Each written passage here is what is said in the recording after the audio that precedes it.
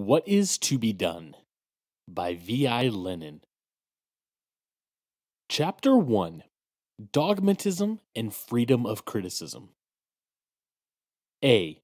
What does freedom of criticism mean? Freedom of criticism is undoubtedly the most fashionable slogan at the present time, and the one most frequently employed in the controversies between socialists and Democrats in all countries. At first sight, nothing would appear to be more strange than the solemn appeals to freedom of criticism made by one of the parties to the dispute. Have voices been raised in the advanced parties against the constitutional law of the majority of European countries which guarantees freedom to science and scientific investigation? Something must be wrong here, will be the comment of the onlooker who has heard this fashionable slogan repeated at every turn but has not yet penetrated the essence of the disagreement among the disputants. Evidently, this slogan is one of the conventional phrases which, like nicknames, become legitimized by use and become almost generic terms. In fact, it is no secret for anyone that two trends have taken form in present-day international social democracy. The conflict between these trends now flares up in a bright flame and now dies down and smolders under the ashes of imposing truce resolutions. The essence of the new trend, which adopts a critical attitude towards obsolete dogmatic Marxism, has been clearly enough presented by Bernstein and demonstrated by Millerand. Social democracy must change from a party of social revolution into a democratic party of social reforms. Bernstein has surrounded this political demand with a whole battery of well-attuned new arguments and reasonings. Denied was the possibility of putting socialism on a scientific basis and of demonstrating its necessity and inevitability from the point of view of the materialist conception of history. Denied was the fact of growing impoverishment, the process of proletarization, and the intensification of capitalist contradictions. The very concept, ultimate aim, was declared to be unsound, and the idea of the dictatorship of the proletariat was completely rejected. Denied was the antithesis, in principle, between liberalism and socialism. Denied was the theory of the class struggle, on the alleged grounds that it could not be applied to a strictly democratic society, governed according to the will of the majority, etc. Thus, the demand for a decisive turn from revolutionary social democracy to bourgeois social reformism was accompanied by a no less decisive turn towards bourgeois criticism of all the fundamental ideas of Marxism.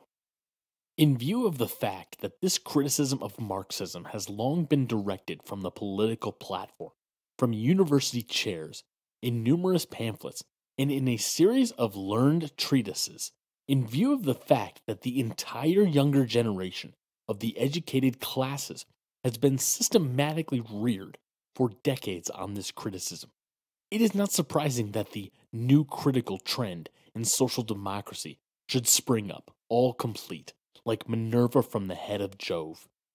The content of this new trend did not have to grow and take shape. It was transferred bodily from bourgeois to socialist literature. To proceed, if Bernstein's theoretical criticism and political yearnings were still unclear to anyone, the French took the trouble strikingly to demonstrate the new method. In this instance, too, France has justified its old reputation of being the land where, more than anywhere else, the historical class struggles were each time fought out to a decision. The French socialists have begun not to theorize, but to act. The democratically more highly developed political conditions in France have permitted them to put Bernsteinism into practice, immediately, with all its consequences. Millerand has furnished an excellent example of practical Bernsteinism. Not without reason did Bernstein and Volmar rush so zealously to defend and laud him. Indeed, if social democracy, in essence, is merely a party of reform and must be bold enough to admit this openly, then not only has a socialist the right to join a bourgeois cabinet, but he must always strive to do so. If democracy, in essence, means the abolition of class domination, then why should not a socialist minister charm the whole bourgeois world by orations on class collaboration? Why should he not remain in the cabinet even after the shooting down of workers by gendarmes has exposed, for the 100,000th time, the real nature of the democratic collaboration of classes? Why should he not personally take part in greeting the Tsar, for whom the French socialists now have no other name than hero of the gallows, knout, and exile? And the reward for this utter humiliation and self degradation of socialism in the face of the whole world, for the corruption of the socialist consciousness of the working masses, the only basis that can guarantee our victory. The reward for this is pompous projects for miserable reforms, so miserable, in fact, that much more has been obtained from bourgeois governments. He who does not deliberately close his eyes cannot fail to see that the new critical trend in socialism is nothing more or less than a new variety of opportunism. And if we judge people not by the glittering uniforms they don or by the high sounding appellations they give themselves, but by their actions and by what they actually advocate, it will be clear that freedom of criticism means freedom for an opportunist trend in social democracy, freedom to convert social democracy into a democratic party of reform, freedom to introduce bourgeois ideas and bourgeois elements into socialism. Freedom is a grand word, but under the banner of freedom for industry, the most predatory wars were waged. Under the banner of freedom of labor, the working people were robbed. The modern use of the term freedom of criticism contains the same inherent falsehood. Those who are really convinced that they have made progress in science would not demand freedom from the new views to continue side by side with the old, but the substitution of the new views for the old. The cry heard today, "Long live freedom of criticism," is too strongly reminiscent of the fable of the empty barrel. We are marching in a compact group, along a precipitous and difficult path, firmly holding each other by the hand. We are surrounded on all sides by enemies, and we have to advance almost constantly under their fire. We have combined, by a freely adopted decision, for the purpose of fighting the enemy, and not of retreating into the neighboring marsh, the inhabitants of which, from the very outset, have reproached us with having separated ourselves into an exclusive group, and with having chosen the path of struggle instead of the path of conciliation. And now some among us begin to cry out, "Let us go into the marsh." And when we begin to shame them, they retort, "What backward people you are! Are you not ashamed to deny us the liberty to invite you to take a better road?" Oh yes, gentlemen, you are free not only to invite us, but to go yourselves wherever you will, even into the marsh. In fact, we think that the marsh is your proper place, and we are prepared to render you every assistance to get there. Only let go of our hands, don't clutch at us, and don't besmirch the grand word freedom. For we too are free to go where we please, free to fight not only against the marsh, but also against those who are turning towards the marsh. B. The new advocates of freedom of criticism. Now, this slogan has in recent times been solemnly advanced by Rabochai Dilo, organ of the Union of Russian Social Democrats Abroad, not as a theoretical postulate, but as a political demand, as a reply to the question, is it possible to unite the social democratic organizations operating abroad? For a durable unity, there must be freedom of criticism. From this statement, two definite conclusions follow. One, that Rabochai Dilo has taken under its wing the opportunist trend in international social democracy in general. And two, that Rabochai Dilo demands freedom for opportunism in Russian social democracy.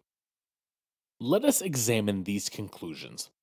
Rabochai Dilo is particularly displeased with the inclination of Iskra and Zarya to predict a rupture between the mountain and the Gironde in international social democracy. Generally speaking, writes B. Krichevsky, editor of Rabochai Dilo, this talk of the mountain and the Gironde heard in the ranks of social democracy represents a shallow historical analogy, a strange thing to come from the pen of a Marxist. The mountain and the Gironde did not represent different temperaments or intellectual trends, as the historians of social thought may think, but different classes or strata, the middle bourgeoisie on the one hand, and the petty bourgeoisie and the proletariat on the other. In the modern socialist movement, however, there is no conflict of class interests. The socialist movement in its entirety, in all of its diverse forms, including the most pronounced Bursteinians, stands on the basis of the class interests of the proletariat and its class struggle for political and economic emancipation. A bold assertion. Has not Krichevsky heard of the fact, long ago noted, that it is precisely the extensive participation of an academic stratum in the socialist movement in recent years that has promoted such a rapid spread of Bernsteinism? And what is most important, on what does our author found this opinion that even the most pronounced Bernsteinians stand on the basis of the class struggle for the political and economic emancipation of the proletariat? No one knows. This determined defense of the most pronounced Bernsteinians is not supported by any argument or reasoning whatever. Apparently, the author believes that if he repeats what the most pronounced Bernsteinians say about themselves, his assertion requires no proof. But can anything more shallow be imagined than this judgment of an entire trend, based on nothing more than what the representatives of that trend say about themselves? Can anything more shallow be imagined than the subsequent homily on the two different and even diametrically opposite types or paths of party development? The German Social Democrats, in other words, recognize complete freedom of criticism, but the French do not, and it is precisely their example that demonstrates the bane of intolerance. To this we can only say that the very example B. Krichevsky affords us attests to the fact that the name Marxists is at times assumed by people who conceive history literally in the Idlovsky manner.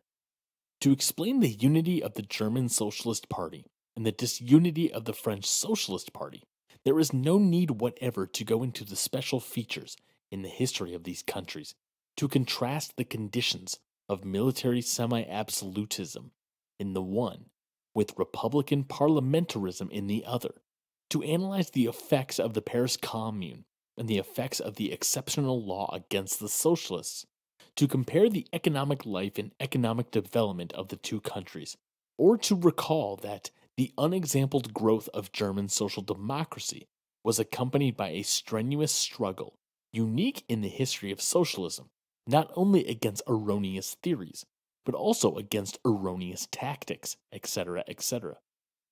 All that is superfluous. The French quarrel among themselves because they are intolerant. The Germans are united because they are good boys. And observe, this piece of matchless profundity is designed to refute the fact that puts to rout the defense of the Bernsteinians. The question whether or not the Bernsteinians stand on the basis of the class struggle of the proletariat is one that can be completely and irrevocably answered only by historical experience. Consequently, the example of France holds greatest significance in this respect, because France is the only country in which the Bernsteinians attempted to stand independently on their own feet with the warm approval of their German colleagues. The reference to the intolerance of the French, apart from its historical significance, turns out to be merely an attempt to hush up very unpleasant facts with angry invectives. Nor are we inclined to make a present of the Germans to Krichevsky and the numerous other champions of freedom of criticism. If the most pronounced Bernsteinians are still tolerated in the ranks of the German party, it is only to the extent that they submit to the Hanover Resolution, which emphatically rejected Bernstein's amendments, and to the Lubeck Resolution, which contains a direct warning to Bernstein. It is debatable, from the standpoint of the interest of the German party, whether diplomacy was appropriate, and whether, in this case, a bad peace is better than a good quarrel. In short, opinions may differ as to the expediency of any one of the methods employed to reject Bernsteinism. But that the German party did reject Bernsteinism on 2 occasions is the fact no one can fail to see. Therefore, to think that the German example confirmed the thesis that the most pronounced Bernsteinians stand on the basis of the class struggle of the proletariat for political and economic emancipation means to fail completely to understand what is going on under our very eyes. Nor is that all. As we have seen, Rabochai-Dilo demands freedom of criticism and defends Bernsteinism before Russian social democracy. Apparently, it convinced itself that we were unfair to our critics and Bernsteinians. But to which ones? Who? Where? When? What did the unfairness represent? About this, not a word. Rabochai-Dilo does not name a single Russian critic or Bernsteinian. We are left with but 1 or 2 possible suppositions. Either the unfairly treated party is none other than Rabochai-Dilo itself. If that is the case, how is the strange fact to be explained that Rabochai-Dilo, which always vehemently disassociated itself from all solidarity with Bernsteinism, could not defend itself without putting in a word in defense of the most pronounced Bernsteinians and of freedom of criticism, or some third persons have been treated unfairly?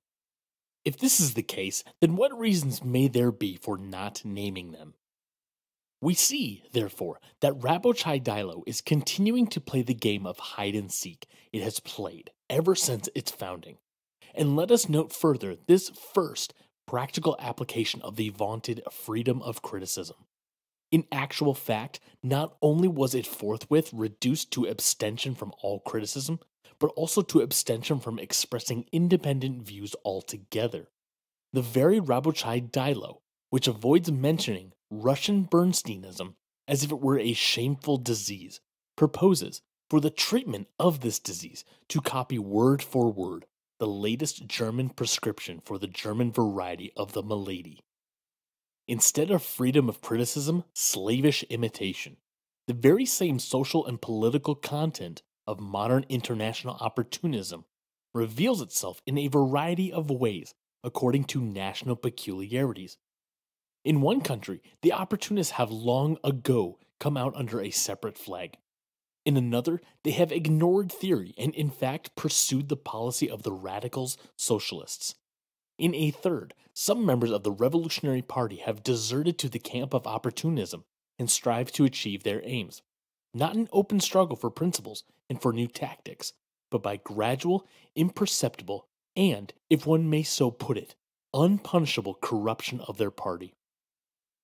In a fourth country, similar deserters employ the same methods in the gloom of political slavery, and with a completely original combination of legal and illegal activity, etc. To talk of freedom of criticism and of Bernsteinism as a condition for uniting the Russian Social Democrats and not to explain how Russian Bernsteinism has manifested itself and what particular fruits it has borne amounts to talking with the same of saying nothing.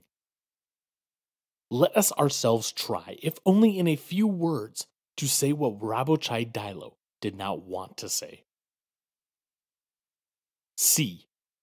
Criticism in Russia.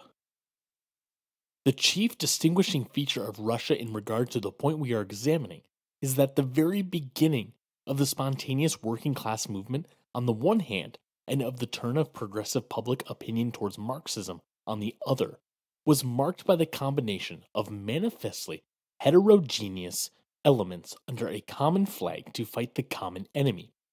We refer to the heyday of legal Marxism. Speaking generally, this was an altogether curious phenomenon that no one in the 80s or the beginning of the 90s would have believed possible. In a country ruled by an autocracy with a completely enslaved press, in a period of desperate political reaction, in which even the tiniest outgrowth of political discontent and protest is persecuted, the theory of revolutionary Marxism suddenly forces its way into the censored literature, and, though expounded in Aesopian language, is understood by all the interested. The government had accustomed itself to regarding only the theory of the Narodnaya Volya as dangerous, without, as is usual, observing its internal evolution and rejoicing at any criticism leveled against it. Quite a considerable time elapsed before the government realized what had happened, and the unwieldy army of censors and gendarmes discovered the new enemy and flung itself upon him. Meanwhile, Marxist books were published one after another. Marxist journals and newspapers were founded. Nearly everyone became a Marxist. Marxists were flattered. Marxists were courted. And the book publishers rejoiced at the extraordinary ready sale of Marxist literature. It was quite natural, therefore, that among the Marxian neophytes who were caught up in this atmosphere, there should be more than one author who got a swelled head. We can now speak calmly of this period as an event of the past.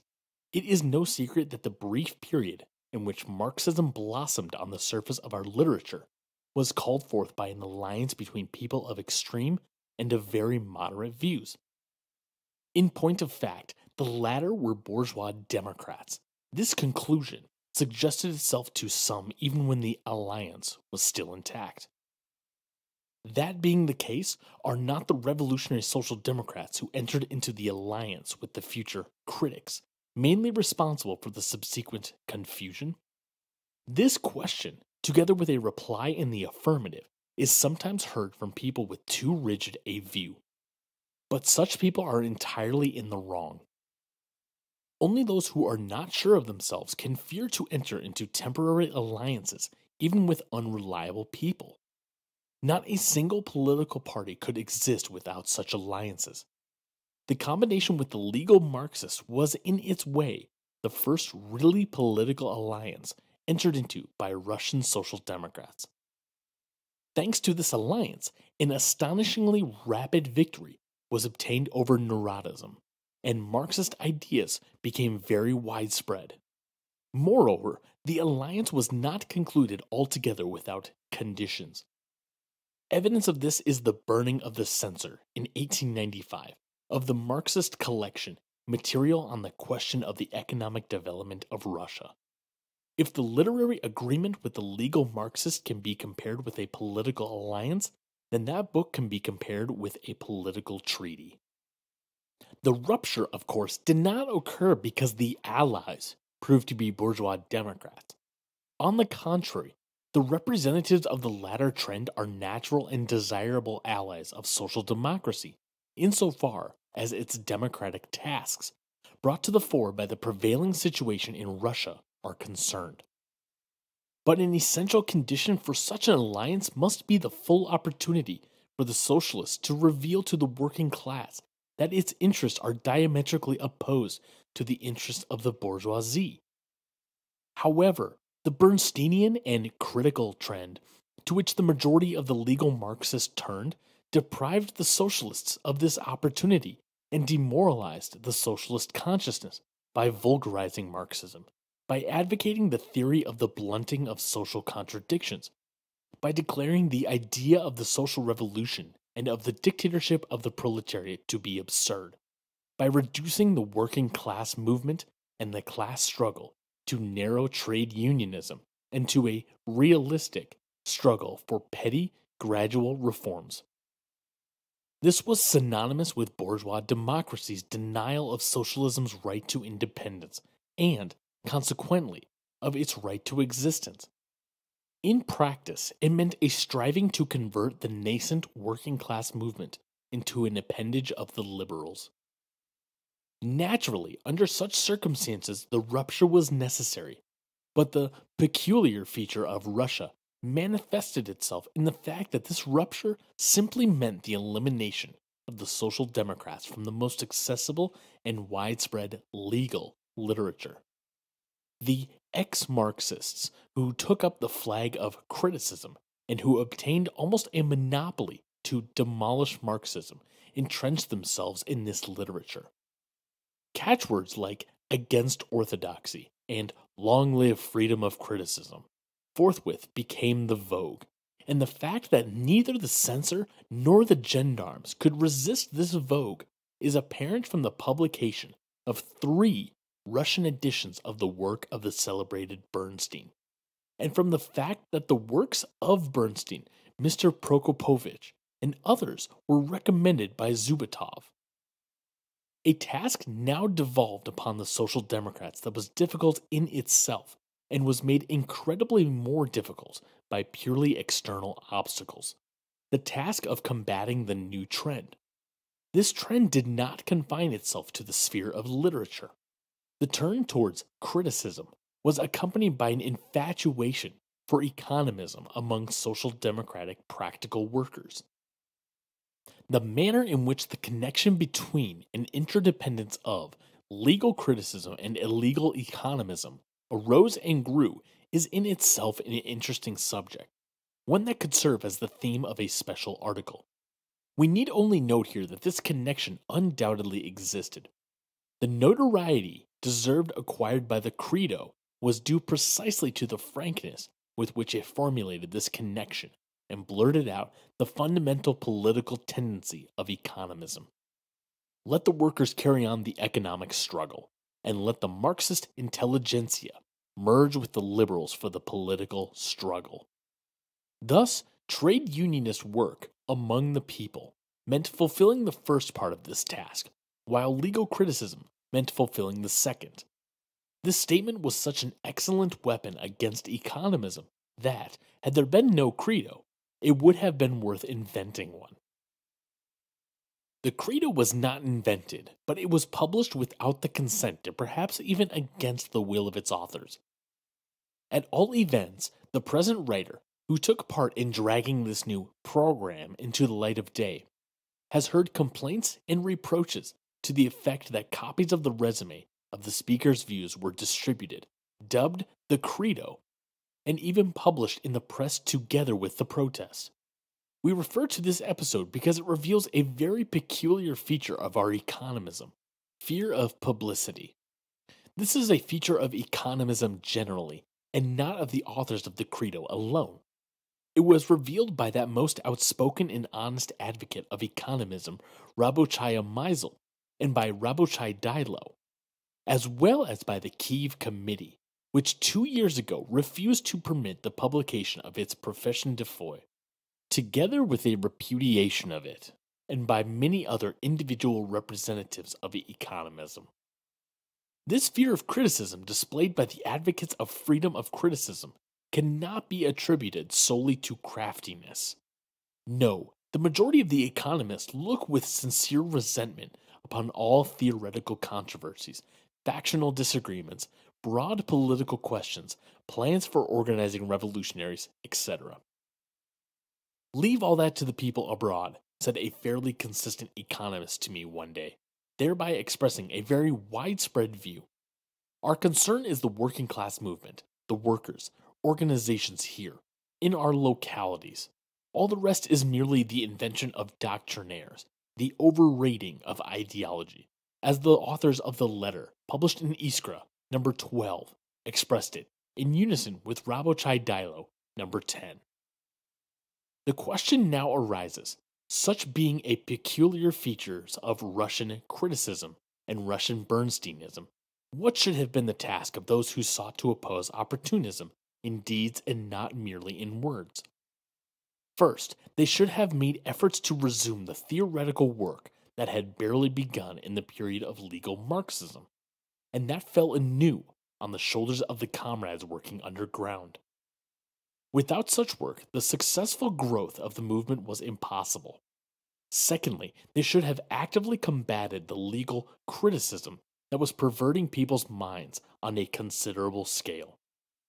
Thirdly, they should have actively opposed confusion and vacillation in the practical movement, exposing and repudiating every conscious or unconscious attempt to degrade our program and our tactics. That Rapochai Dilo did none of these things is well known. We shall have occasion below to deal with this well known fact in detail and from various aspects. At the moment, however, we desire merely to show the glaring contradiction that exists between the demand for freedom of criticism and the specific features of our native criticism and Russian economism. It suffices but to glance at the text of the resolution in which the Union of Russian Social Democrats Abroad endorsed the point of view of Rabochai Dilo. In the interests of the further ideological development of social democracy, we recognize the freedom of criticism of social democratic theory in party literature to be absolutely necessary insofar as the criticism does not run counter to the class and revolutionary character of this theory. And the motivation? The resolution in its first part coincides with the resolution of the Lubeck Party Congress on Bernstein. In the simplicity of their souls, the Unionists failed to observe what a testimonium paupertatis they betray with this copying. But in its second part, it restricts freedom of criticism much more than did the Lubeck Party Congress.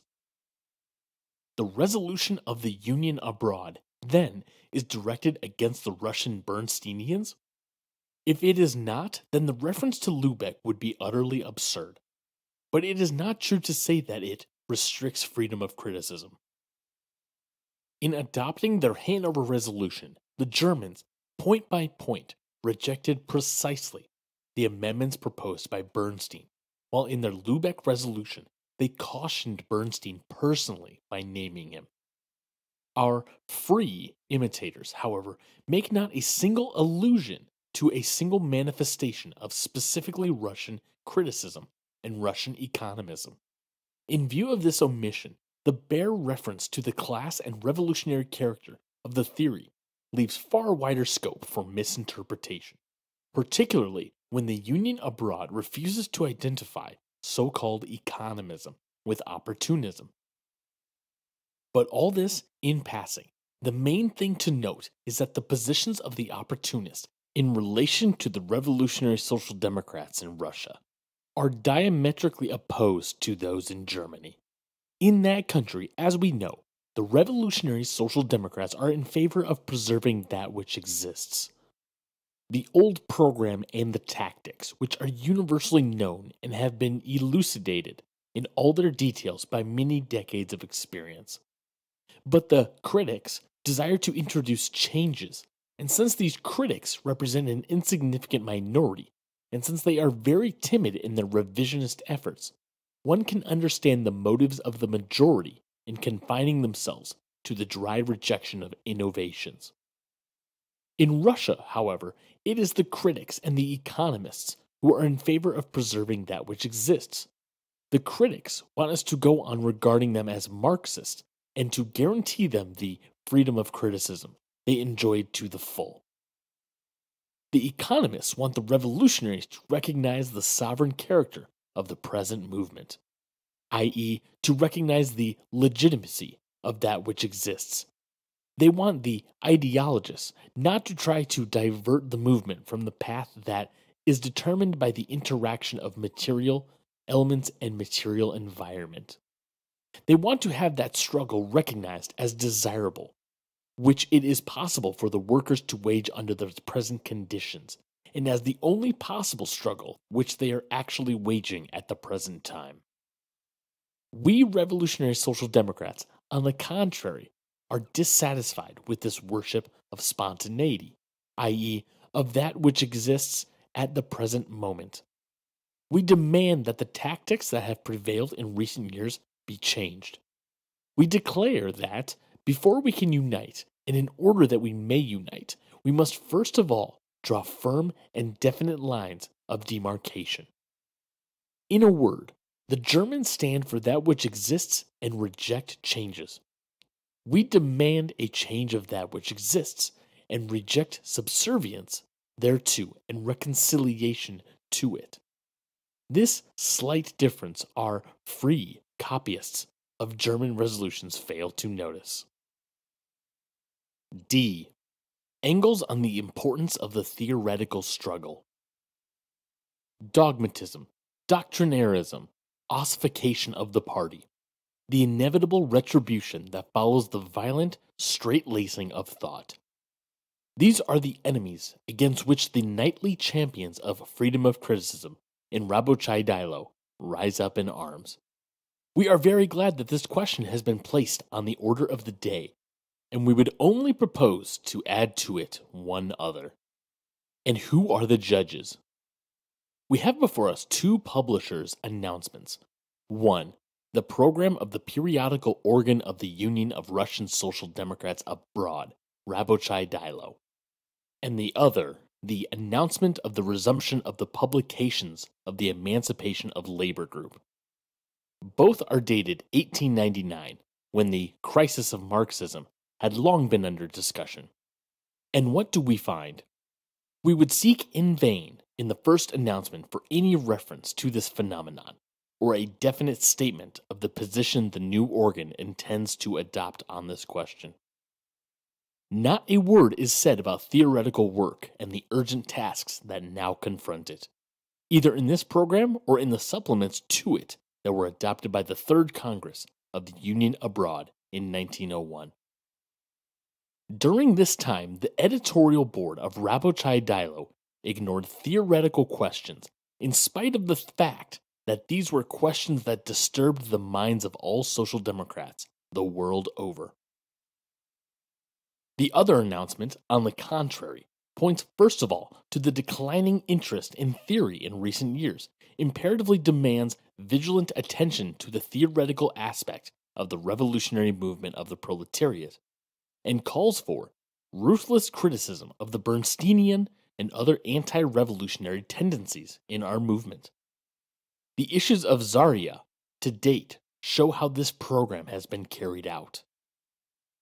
Thus, we see that high-sounding phrases against the ossification of thought, etc., conceal unconcern and helplessness with regard to the development of theoretical thought. The case of the Russian Social Democrats manifestly illustrates the general European phenomenon that the much vaunted freedom of criticism does not imply substitution of one theory for another, but freedom from all integral and pondered theory. It implies eclecticism and lack of principle. Those who have the slightest acquaintance with the actual state of our movement cannot but see that the widespread of Marxism was accompanied by a certain lowering of the theoretical level. Quite a number of people with very little and even a total lack of theoretical training joined the movement because of its practical significance and its practical successes.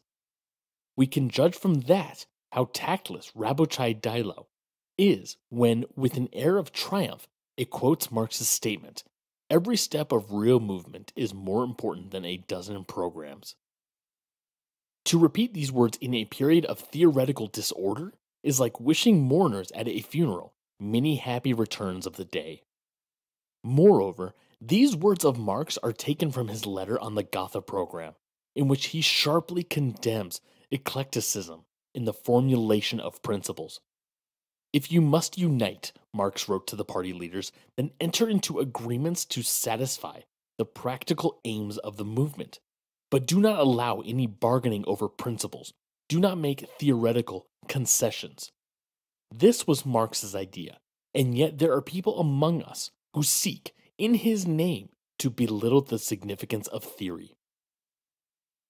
Without revolutionary theory, there can be no revolutionary movement.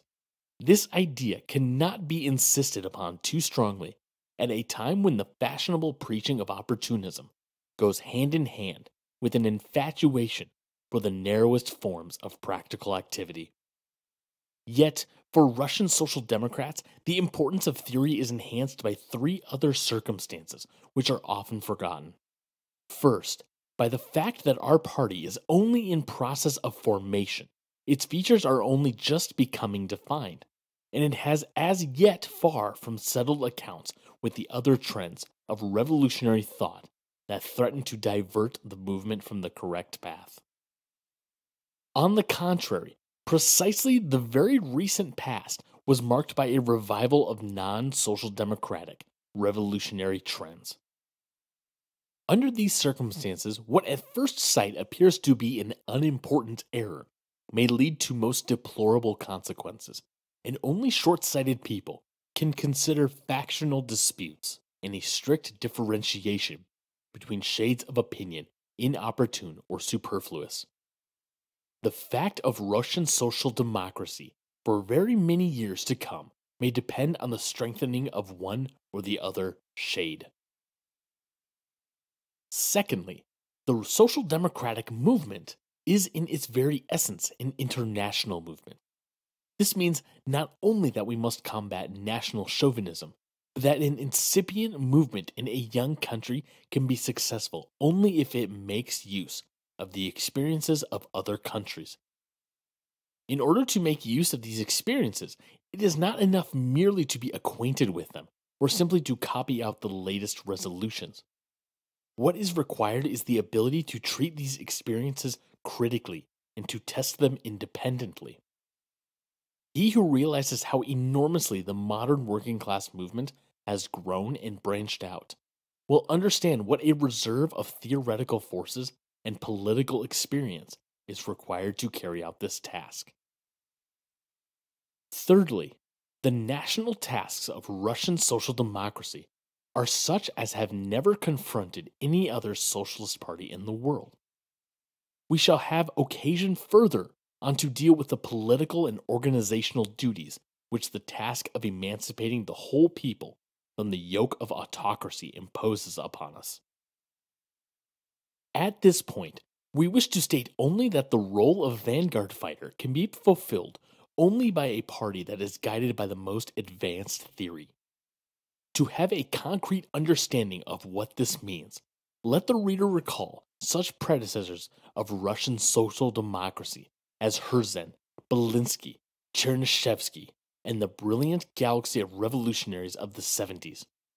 Let him ponder over the world significance which Russian literature is now acquiring. Let him, but be that enough. Let us quote what Engels said in 1874 concerning the significance of theory in the social democratic movement. Engels recognizes not two forms of the great struggle of social democracy, as is the fashion among us, but three, placing the theoretical struggle on a par with the first two. His recommendations to the German working class movement, which had become strong, practically and politically, are so instructive from the standpoint of present day problems and controversies that we hope the reader will not be vexed with us for quoting a long passage from his prefatory note to Der Deutsche Bauernkrieg, which has long become a great bibliographical rarity. The German workers have two important advantages over those of the rest of Europe. First, they belong to the most theoretical people of Europe, and they have retained that sense of theory which the so-called educated classes of Germany have almost completely lost. Without German philosophy, which preceded it, particularly that of Hegel, German scientific socialism, the only scientific socialism that has ever existed, would never have come into being. Without a sense of theory among the workers, this scientific socialism would never have entered their flesh and blood as much as is the case. What an immeasurable advantage this is may be seen, on the one hand, from the indifference towards all theory, which is one of the main reasons why the English working class movement crawls along so slowly, in spite of the splendid organization of the individual unions. On the other hand, from the mischief and confusion wrought by Prudenism in its original form among the French and Belgians, and in the form further caricatured by Bakunin among the Spaniards and Italians. The second advantage is that, chronologically speaking, the Germans were about the last to come into the workers' movement, just as German theoretical socialism will never forget that it rests on the shoulders of Saint Simon, Fourier, and Owen, three men who, in spite of all their fantastic notions and all their utopianism, have their place among the most eminent thinkers of all times, and whose genius anticipated innumerable things, the correctness of which is now being scientifically proved by us. So the practical workers' movement in Germany ought never to forget that it has developed on the shoulders of the English and French movements, that it was able simply to utilize their dearly bought experience and could now avoid their mistakes, which in their time were mostly unavoidable. Without the precedent of the English trade unions and French workers' political struggles, without the gigantic impulse given especially by the Paris Commune, where would we be now? It must be said to the credit of the German workers that they have exploited the advantages of their situation with rare understanding. For the first time since the workers' movement has existed, the struggle is being conducted pursuant to its three sides: the theoretical, the political, and the practical economic, in harmony and in its interconnections, and in a systematic way. It is precisely in this, as it were, concentric attack that the strength and invincibility of the German movement lies. Due to this advantageous situation, on the one hand, and to the insular peculiarities of the English and the forcible suppression of the French movement on the other, the German workers have for the movement been placed in the vanguard of the proletarian struggle. How long events will allow them to occupy this post of honor cannot be foretold. But let us hope that as long as they occupy it, they will fill it fittingly. This demands redoubled efforts in every field of struggle and agitation. In particular, it will be the duty of the leaders to gain an ever clearer insight into all theoretical questions, to free themselves more and more from the influence of traditional phrases inherited from the old world outlook, and constantly to keep in mind that socialism, since it has become a science, demands that it be pursued as a science, i.e., that it be studied. The task will be to spread an increased zeal among the masses of the workers, the ever more clarified understanding thus acquired, to knit together ever more firmly the organization both of the party and of the trade unions. If the German workers progress in this way, they will not be marching exactly at the head of the movement. It is not at all in the interest of this movement that the workers of any particular country should march at its head. But they will occupy an honorable place in the battle line, and they will stand armed for battle when either unexpectedly grave trials or momentous events demand of them increased courage, increased determination, and energy.